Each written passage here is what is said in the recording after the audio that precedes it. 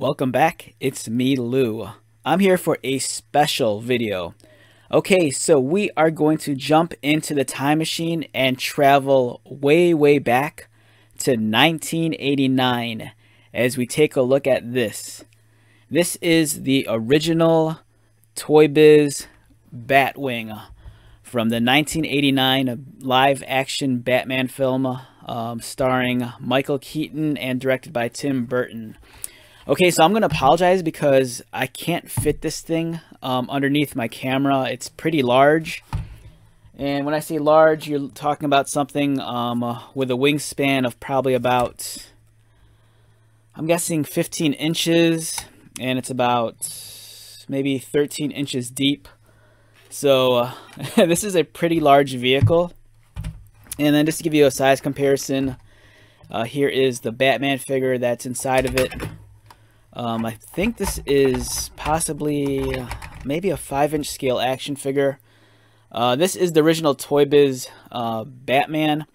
The belt buckle with kind of like the retractable, I don't know what it is, grapple hook or gun was broken on this. But this is my actual childhood toy, and it's in pretty decent shape, you know, considering its age. And the figure here is about 5 1/4. So this gives you an idea of the size of this behemoth of a vehicle. I bought this probably about 6 months ago, used at a local collectible toy store. It was beat to hell, completely disgustingly dirty. On the canopy, let me see if I can remove this carefully without re-breaking it, because it was actually broken when I got it. One of the clips here was actually broken, and then I managed to repair it using testers, model cement, and it kind of melted the piece back together, so it's pretty much good as new. Yeah, I just have to exercise some care when I'm repositioning it back into the vehicle. But for the most part, this thing was, when I purchased it, it was missing multiple parts. And it's still missing a couple of parts, actually. It's missing the projectile missiles that you put into the rocket launchers in the front. It was missing the large top fins. And if you've ever been hunting down a Batwing, these top fins are impossible to find. They break super easily on the original toy. So what I did was I hunted down a pair of the underside fins, which are right here, and I just mounted them on the top. They're considerably a lot smaller, but if you didn't know any better, you know, you wouldn't be able to tell the difference, other than the original fins are just much larger.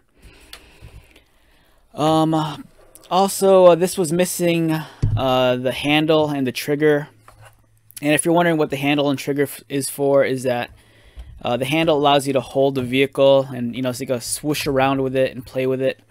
And then when you pull the trigger, it has this thing here called, I think it's like the Villain Crusher.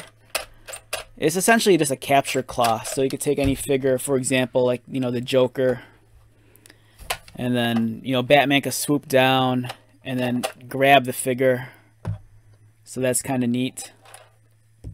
It's a really beautiful toy from this time period, you know, talking 1989. You know, the live-action Batman film by Tim Burton was taking theaters by storm. If you were alive during that time period, and if you remember, everyone was like wearing a Batman logo t-shirt at that time. It was just crazy. Everyone had Batman fever.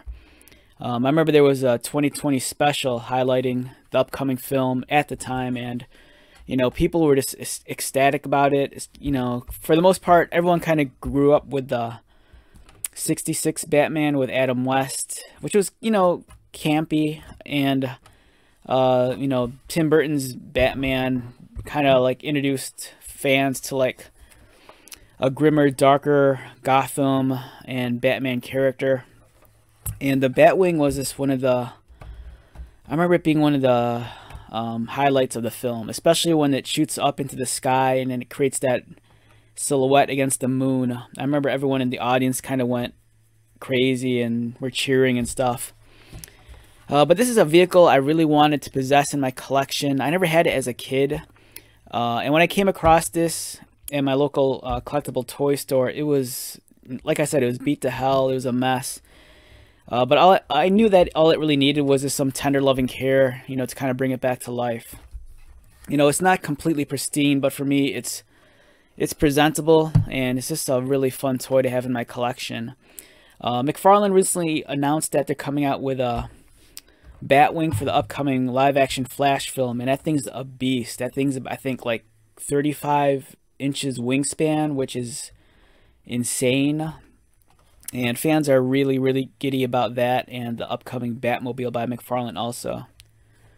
But I just wanted to share this with you. You know, with the upcoming film coming out, and with the renewed interest in the '89 Batman and the '89 Batwing and the Batmobile, I think it's worth a take a look at this.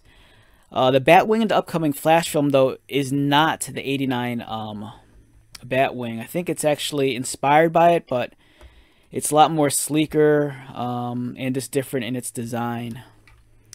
But yeah, this is a flashback. If you grew up during the 80s and 90s, and if you had this toy as a child, I hope this brings back some memories. If you're a younger fan and collector, you know, I hope this kind of gives you some insight into the kind of toys we had back in the day. You know, this is a really beautiful piece. One day I hope to do a video on the '89 Batmobile done by Kenner for their Dark Knight collection. It's a beautiful, beautiful vehicle, and it's one of the prized toys in my collection. I mean, not necessarily because of, you know, monetary value, but, you know, I'm just so fond of the '89 Batmobile. Alright, so with that being said, let's wrap this one up. Once again, my name is Lou. If you're new to my channel, welcome. If you are a returning viewer subscriber, thank you so much for your continued support. I greatly appreciate it. So until the next video, be safe, take care of yourself, buy lots of toys, and most importantly, be happy. And I will see you at the next one. Alright, later.